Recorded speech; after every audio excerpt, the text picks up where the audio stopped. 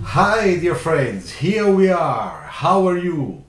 So, Friday it's our design talk, and the topic that today we are going to discuss together, just to get an idea, it's about the relationship that there is between young designers when they start working. So between young designers, design managers, design directors, all those people that of course have more experience, that manage projects, that have responsibilities, and they have to rely on designers and young designers that many times are just being hired. Therefore, they are discovering the young designer, and the young designer's first experience is discovering what it means to have a boss and how to interact with the boss. I'll talk about it a little bit later. At the beginning, I would like just to talk to you about this relationship, relationship between design management and young designers. Okay, young designers just get hired and they get into this design studio. It's their first time, their first months, their first year, and they have to, they have to understand what the hell it is really to work into a design studio, because before you were at school. So what to expect? That's the good thing, what to expect. And I have to say that here there is a rule that is very, very important, that to all of you should keep in mind, that as we said, for portfolio, we have two main elements, okay, that we have to keep under control so that we can offer the best quality. Is the skills, creativity, which is your real portfolio, your project, the way you sketch, the way you act as a young designer, the way you do your projects, the way you design, and therefore the way you express your creativity on paper, in digital, on your models. And then we have another element which is extremely important, which is how we have to work with our human factor. Okay, so the human factor, and here I'm changing camera. The human factor is very important, because the human factor is exactly how we have and how we approach relationships. In a portfolio presentation, it's the way you present yourself, the way you talk to those people that are there and that you don't know, and they don't know you. But when we work, okay, it is exactly how, wait a moment, it is exactly, I forgot to press a button. It is exactly how you learn to interact with design management, with your colleagues, but also design management. And this is something that we have to care, because a lot of important, how can I say, moments or projects can come through as a good result or a bad result of those relationships. So you have to think about it. It's not just what you have to propose, in terms of skills and creativity according to a given project, okay? It's not just that.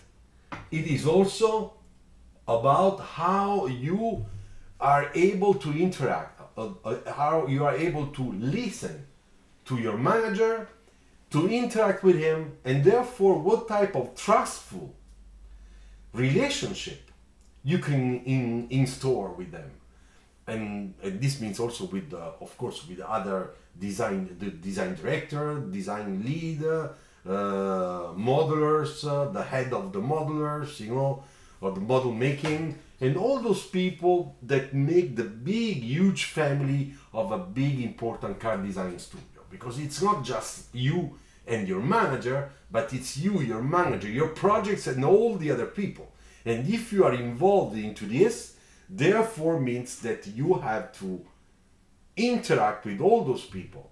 You will not have an important responsibility at the beginning in terms of coordination, of course not, but how you will behave or misbehave will be very important for your good health in terms of being part of that team, okay? So this is something that you have to nurture, that you have to care about. I'm reading a few of your ciao Sayed, welcome back. Hey Luca, ciao. Okay, so I hope that this topic is interesting to you. And one thing I also would like to let you know is that when we start as young designers, of course it happened to me, it happens to everybody. We get into a new environment, okay, made of different human beings, human people. And if we are at home with our family member, or if, for example, we get, I don't know, we have a girlfriend and we go and meet girlfriend's family, in a way, it's a same experience. It's all new, and therefore we meet her parents, maybe brothers, sisters, family members, and therefore we have to learn how to interact with those people, because we love our girlfriend and we want to make sure that everything works well. Well, when we get into a car design studio, but to be honest, in any job, you know, where you get into an office, you will have colleagues. When we get into a design studio, there is a different thing that in most of micro society, it doesn't exist, which is the how many people are coming from foreign countries with different cultures, and they are part of that design team. And of course I'm talking about designers, because car design and industrial design, but especially car design, is so international, and it's such a richness, you know, to have designers coming from different countries to take advantage of their creativity that is of course influenced by their cultures, that we have to learn how, for example, in my case, being an Italian, I have to talk and relate myself to people that are from other countries, like Japan, China, America, North Europe, or Middle East countries, you know. So this aspect is also something very important. This means that we have to be flexible, that we cannot be how can I say, we cannot be too stubborn, okay, hard-headed about some of our way of thinking or behaving, that we have to understand a little bit other people's culture, just like they are trying to understand our culture, the way we are. Therefore, work together to make sure that we can get together and we can get along together very well into a design team that basically is a small family in which everybody cares for each other, that we help each other, we help the project, we help the company, and we enjoy living within that office environment. So the human factor is very important. And I wanted to tell you that because I see that many times students that go to school, I know that they don't have teachers that will explain those things. Therefore, it's important that it's not that I'm explaining to you a lot of things, but I just want to keep you in mind this for you, so that you think about it, so that you can understand that the moment you go and have your internship, you will be facing the same situation. And therefore, you have to do your best to make sure that in that situation, you will find really well. For example, I had one time, 5 or 6 years ago, a student as an intern coming from Middle East. And this guy was very good. He used to sketch really well. So when we saw his portfolio from an Italian design school, we said, well, let's take him. You know, this guy is it's really good. So let's give him a chance. So I contacted the school. I got the number of this guy, contacted the number. Then I discovered that he was also following me on my socials. So via Instagram, I contacted him and I told him, I said, would you like to send me your portfolio because we are searching for offering some internships. There is an opportunity. So he was very happy, he sent it to me. We reviewed the portfolio and we decided, yes, that he was qualified to be part of this experience, this internship. And we took him, so we hired him for about 4 months. Well, I'll tell you, we had a big problem. Is that this guy, even if he was very good, and he was working with me, and I was giving him a project that was the beginning of an important project. Ciao Debajit, ciao! Was an important project, but of course he didn't know because we didn't have to tell him. He started sketching, but every time that I was making a loop of pre-presentation with him of his works, hi GM4 A16, hello, ciao. So every time we were having this conversation around talking about his sketches, the way he was developing the project, I was giving him some constructive critiques, just like you know, manager designer, because the interns we treat them as designers, not as students, of course. And I remember that he was always very, very stubborn on his idea. He was defending what he was doing in a very hard way. And then at the end, he would say, yes, okay, I will follow your advice. So I was tranquil. And then 1 week later, when I used to go and check what he was doing, he did not follow a single thing that I was strongly suggesting him to do, because I knew that with those changes, his work could have a really good chance, you know, to be taken into a higher consideration. By who? By my boss and other people that would analyze and check those drawings. So after 2 months, 3 months, 4 months, things didn't go like that. Basically, during those 3-4 months, we started not to pay too much attention to him, because it was a wasted time. He was really not ready to make a single effort to try to listen to us. So basically what happened? It happened something that it's a clear example when things don't work out. You have on the skills and creativity somebody that is good, and there is no doubt about that. But then you have also from the human factors point of view a serious problem. And the problem is given by the fact that this guy was not listening. And if you are not listening, how can I manage you? How can I be your manager? Therefore, we were thinking, we made a meeting between managers with our boss. And I said it very clearly, I really don't know what to do, because I'm not mean, I'm not somebody that is imposing things. I am somebody that is talking, you know, exchanging ideas. It's a moment for every designers to grow, you know, to grow better, because there is a great opportunity to make a conversation dedicated to design. So we talk about design. But this guy doesn't listen. He's just into his thing, and he believes that he's right and everybody is wrong. And he's a student, therefore he doesn't understand, he doesn't have the maturity to understand that we are right and he is wrong. And therefore, according to the briefing of the project that was given to him, he was day by day going off-road.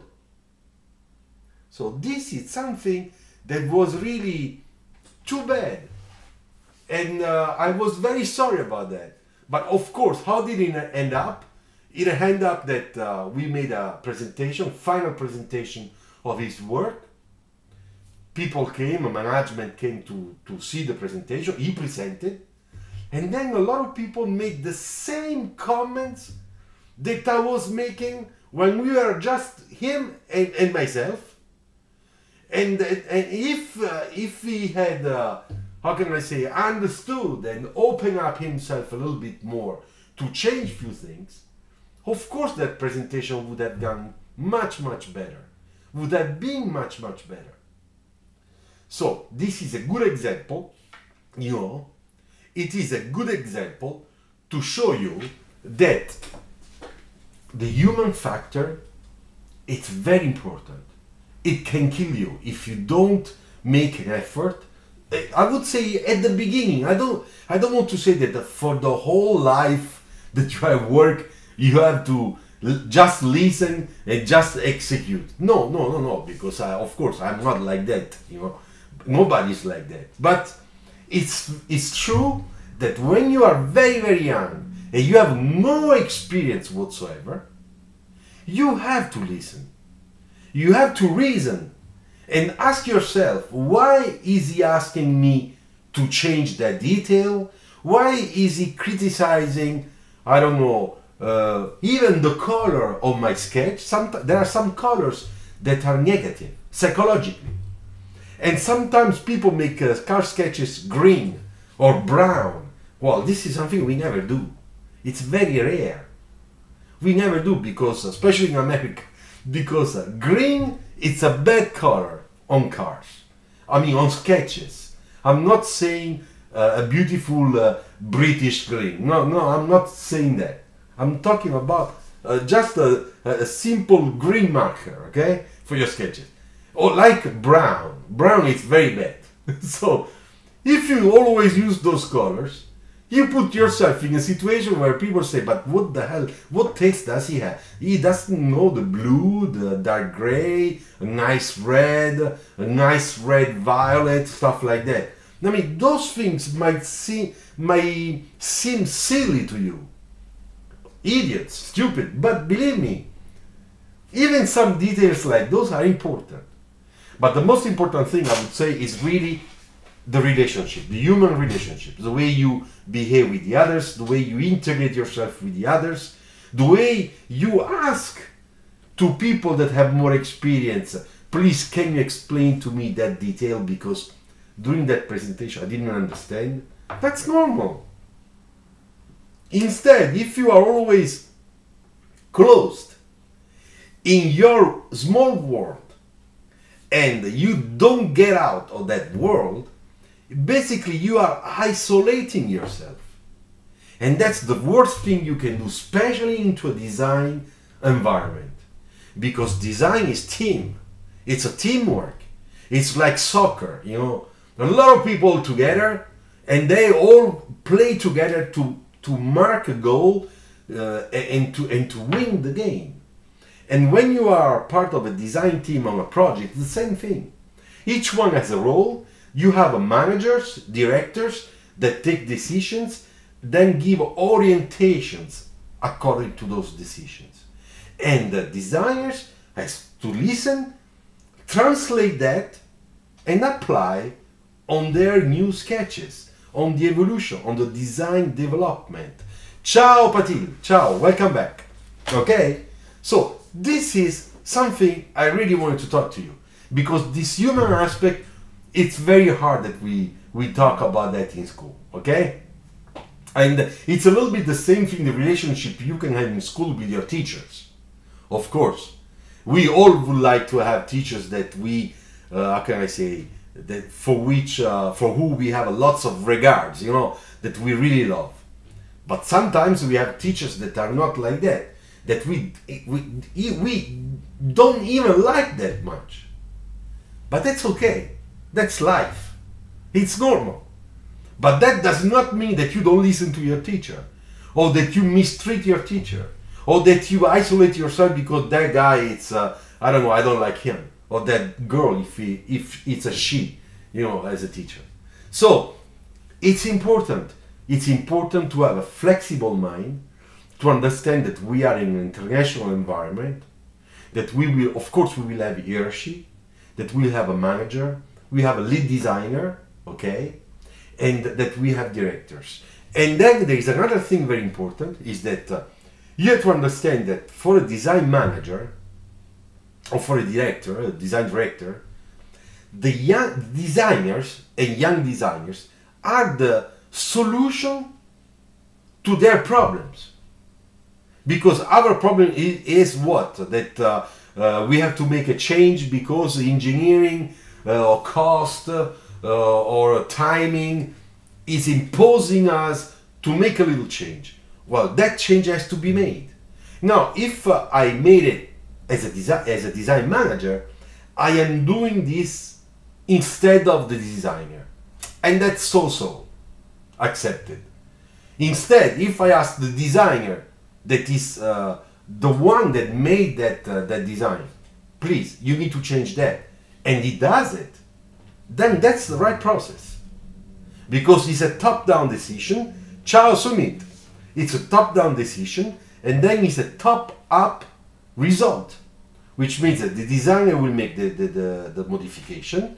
We will discuss together whether that modification is appropriate or not, that is good, that everybody is happy, and therefore we can present it. And the team that will look at that modification will say, that's very good, that's very nice, now everything is perfect. So it becomes a problem solving, a positive problem solving. Now, if we are in a situation that is exactly the opposite, where we have a difficulty in having designers listening to us, especially young ones, okay? What happens? That they become the problem. And that's bad. And if I go and say to my director, I'm really sorry, but I'm having a hard time in getting that thing done, the director will get mad and he will start saying, we have a problem. Therefore, if this will persist, that will become a case that has to be treated within the team. And you can understand that if we do that, then we create a case, a negative case. And that person will be called, we will talk, but not to compliment, on the opposite, to tell him, be careful with your behavior. Now, what is the results of all this? You know, at the end of the year, we all receive an evaluation. That's life.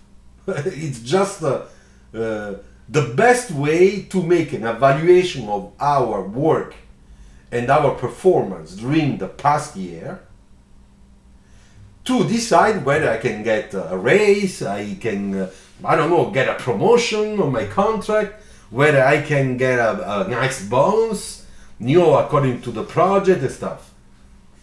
Therefore, it's in your interest to be open-minded, to listen to everybody, and not to become the problem, so that you can take advantage of that moment. And some people, not a lot of people, some people don't understand that. Then when they come at the end and they say, but I work like hell, and they didn't give me anything, and they're surprised. But there is no surprise. Hey, Harwin, ciao. I'm fine, thanks. I hope you are fine too. Alright? So, this is something I really want to talk to you. And I think I don't have anything else to add. Therefore, if you have some comments about that, now it's the moment for you to pose your question. I'm here to answer to your questions. Alright. Okay, so 1, 2, 3. Thank you very much. Thank you, Kang, for the beer. Thank you very much for your likes. Thank you for listening to me. And our meeting will be next one. Live will be Tuesday. Like every Tuesday, we will be sketching again together, okay? Urs, don't forget, subscribe. Ciao!